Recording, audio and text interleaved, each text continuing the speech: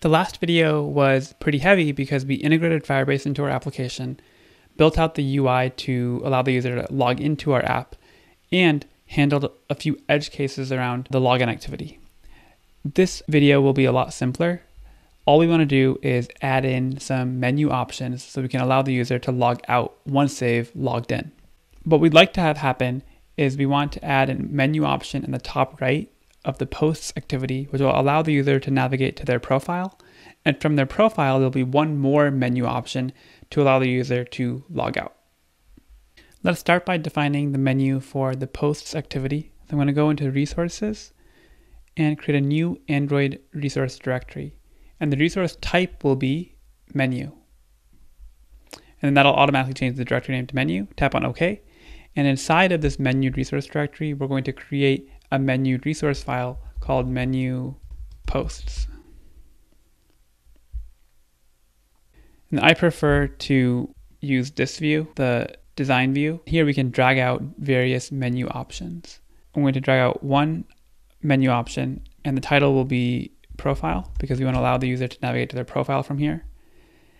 However, we don't want this to show up in what is called the overflow menu. Instead, we want this menu option to show as an action. And so there's an option here where you say show as action and tap on always and apply. And that will bring that item out of the overflow menu and into the top level.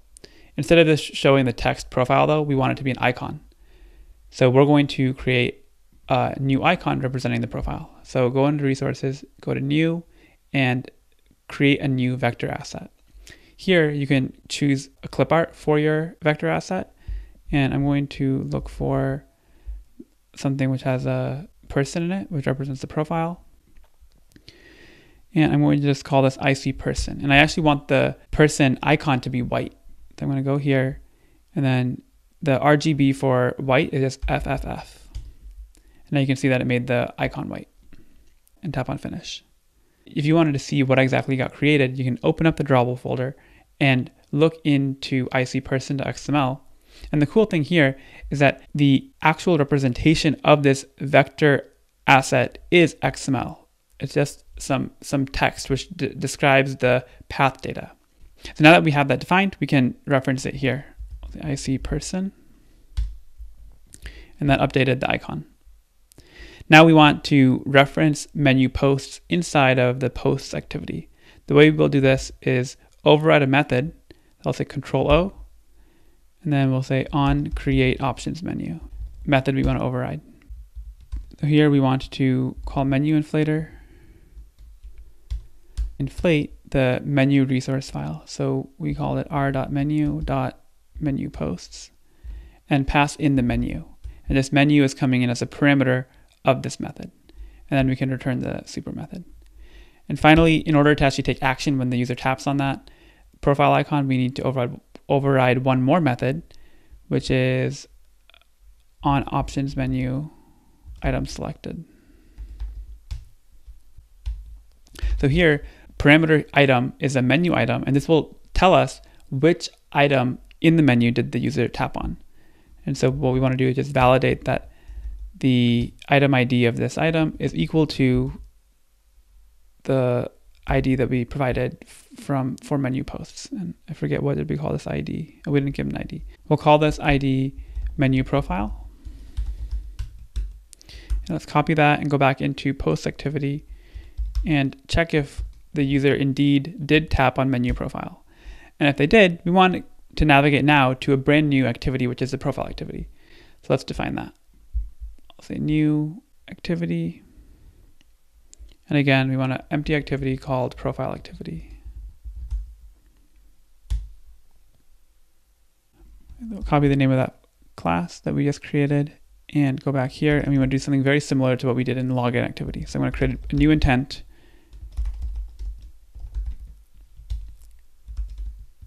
And the first parameter is the context. The second parameter is the class name that we want to navigate to. And now we call start activity with that intent. Let's try it. So I'm running the app. So now hopefully when this app boots up again, we should see the profile icon in the top right. So if I tap on it, we now go to a brand new activity called profile activity. In this profile activity, we want to have one more menu option where we can allow the user to log out. So let's go into profile activity, and we're going to do something quite similar where we override the onCreate options menu. The menu inflator, and then inflate, and we need to pass in another menu resource file, which we're going to define in just a second. So we're going to change this. So let's go into menu, create a new menu resource file called menu profile. Go into the design tab instead of the text, and we're going to do something similar. We're going to drag out one menu item, and because the logout is in some sense a destructive action, we do want this to be buried. We don't want this to be showing as an action. So I'm going to leave this as a default, which is to have this menu option show up in the overflow menu. And the title will be logout. I'll give this an ID of menu logout.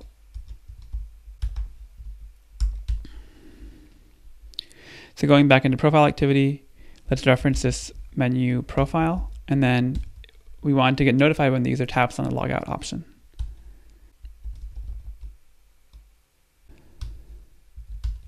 So if the ID of the item selected is r.id.menu logout, that means that the user wants to log out. So let's put a tag here which says that user wants to log out, and we'll define the tag.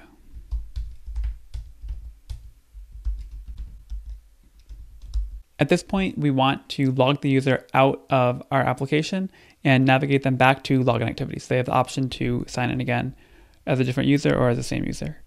Logging out is straightforward. We just want to get an instance of Firebase Auth and then call this method sign out.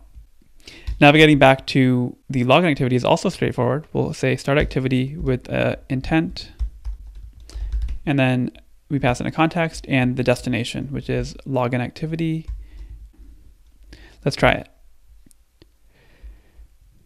So if we open up Logcat while the app is booting up and we look for profile activity, once we tap on logout, we should see that log statement for profile activity. So go into the profile activity and now tap on logout. You can see here the user wants to log out, so we did get inside of this, and indeed we do go back into login activity, and now the user has the option to log in again if they want. And this will go back into the main activity, which is post activity. In the next video, we'll learn how to query Firebase, and in particular Firestore, so we can get the data to show posts on this screen. If this was helpful, don't forget to like and subscribe, and I'll see you in the next one.